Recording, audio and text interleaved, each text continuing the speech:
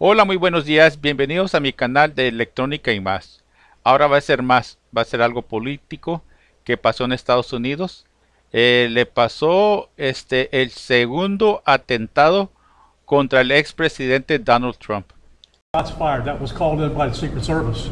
Because we're in constant contact with them all the time, we were notified of that, and we had units here that immediately sealed off the area.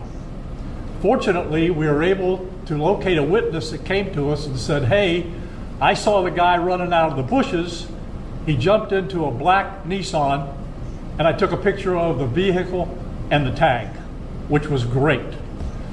So we had that information. Our real-time crime center put it out to the license plate readers. And we were able to get a hit on that vehicle on I-95 as it was headed into Martin County. We got a hold of Martin County Sheriff's Office, alerted them, and they spotted the vehicle and pulled it over and detained the guy. After that, we took the the witness that witnessed the incident, flew him up there, and he identified as the person that he saw running out of the bushes and jumped into the car. Now, in the bushes where this guy was is an AK-47 style rifle with a scope, two backpacks which were hung on the fence that had ceramic tile in them, and a GoPro, which he was going to take pictures of. So those are being processed right now. The Secret Service agent that was on the course did a fantastic job. Estaba jugando golf en el Mar-a-Lago hotel, cuando aproximadamente a la 1:30 se escuchó un disparo. Hubo un testigo que vio a un tipo salir de los árboles y se subió a un Nissan negro. Alcanzó a tomar la foto del vehículo de igual de la matrícula.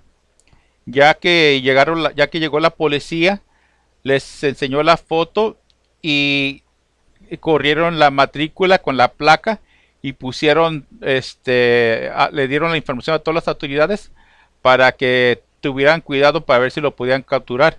De hecho, sí lo capturaron.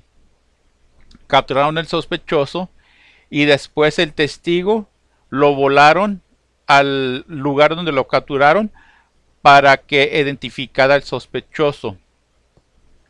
Ahora, en el lugar de los hechos había una mochila, había también una cámara de GoPro y obviamente había un artefacto con una mira para hacer lo que quería hacerle al expresidente Donald Trump. Al parecer ya es la segunda vez que atentan contra el expresidente. Será la tercera la vencida. Esperemos que no. Creo que lo están atentando tanto porque dice que va para la guerra, donde ya saben dónde, que no lo puedo mencionar porque si no puedo ser censurado. Bueno, les deseo que tengan una hermosa tarde. Cuídense, suscríbanse y adiós, adiós.